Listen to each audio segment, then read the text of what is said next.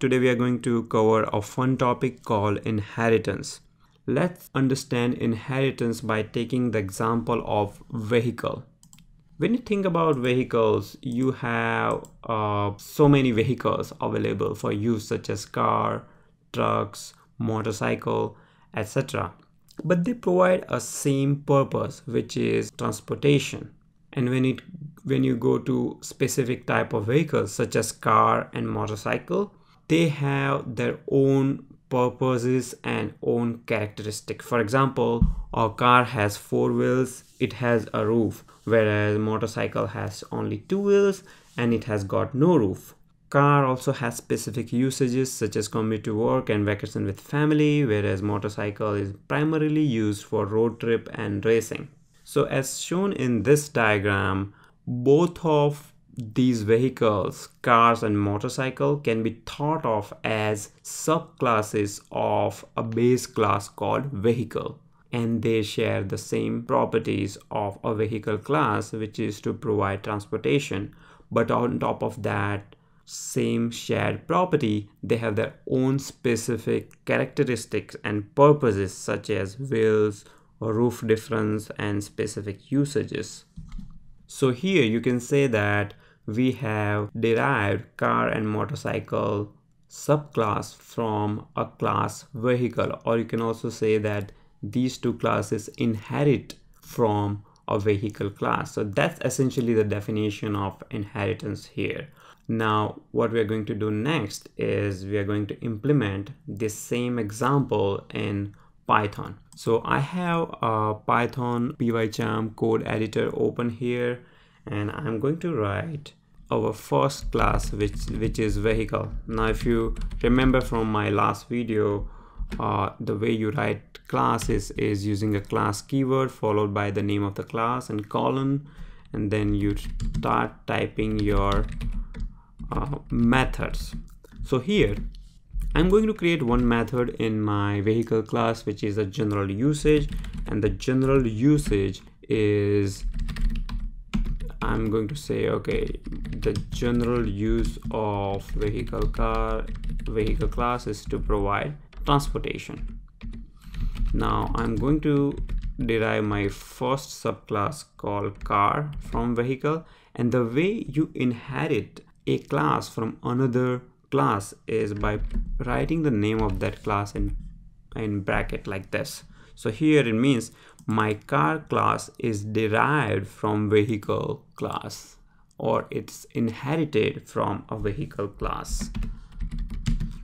Here I'm going to write an init method which is same as constructor, and the first thing I'm going to do is I'm going to say, okay, I am car, okay, and I'm going to now define certain properties such as wheels is 4 and has roof equal to true. Okay, the second method I'm going to write is specific usage. So car has got some specific usage which is commute to work, vacation with family, etc. Okay, so this is how I derive my class from another class. Okay, now let's write our second class, which is motorcycle, and this is again derived from a vehicle class.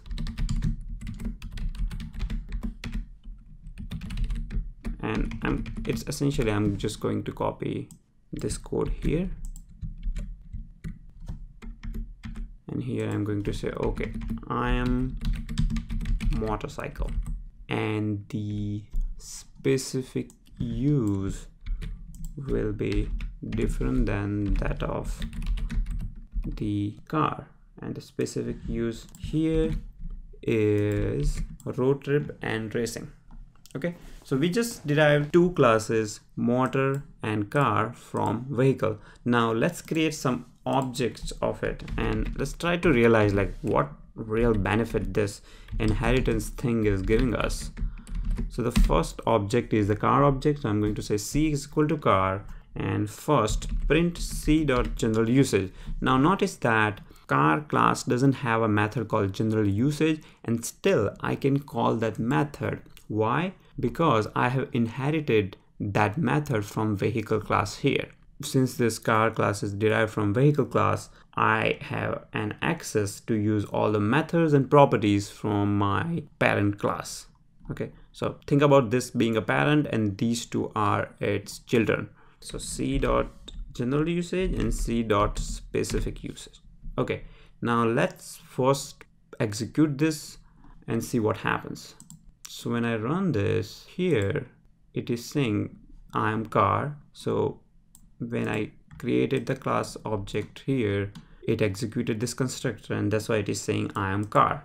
Then the second thing I did is c dot general usage. So c dot general usage was transportation. So as you see here, it says general usage transportation, and that's what it printed here.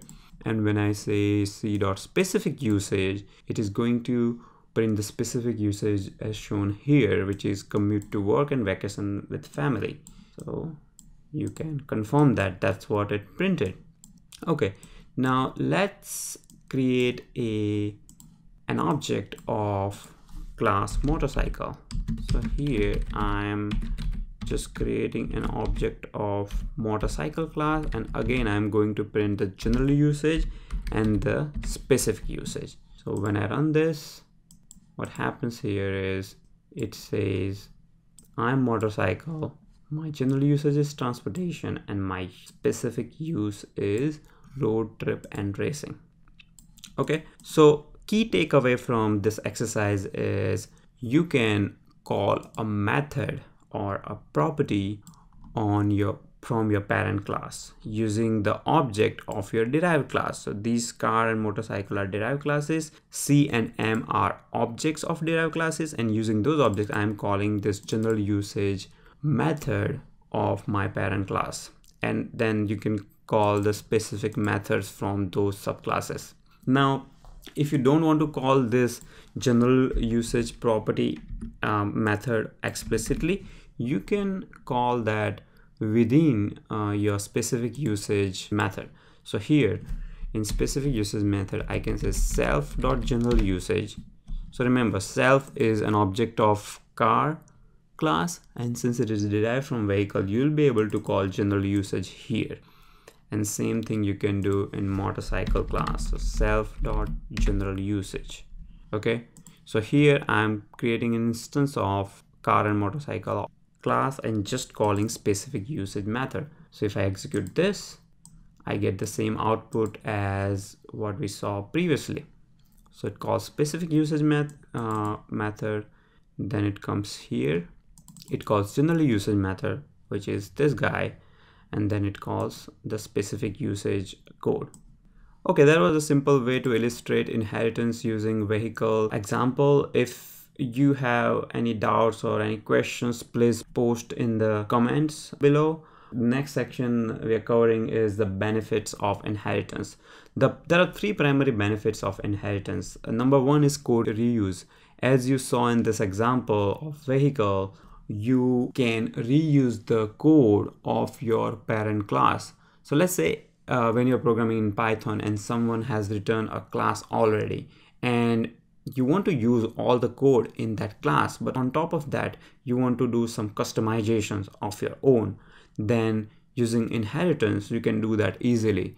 That's why it provides a code reuse. The second benefit is extensibility, and it kind of overlaps with this first benefit that we just talked about. In vehicle example, we extended our vehicle class to derive new classes such as car and motorcycle. The third benefit is readability. It provides a very nice structure to your program, especially when you're writing a big program. You want your code to be such that it remains readable.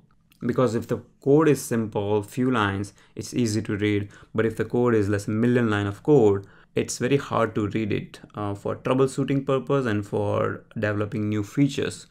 Using inheritance, you will be able to gain this readability as it will provide a nice and uniform structure to your program. Okay, one last thing we want to quickly cover is instance and is subclass methods. So here in the same example, what I'm going to do is, so I just created two class objects. I'm not going to call any method here. So I have car instance and motorcycle instance, and let me first call isInstance method. So isInstance is a built-in function available in Python, and what it will do is it will tell you if an object is an instance of a specific class or not. For example, here C is an instance of our car class. So when I run this, and let me just print this.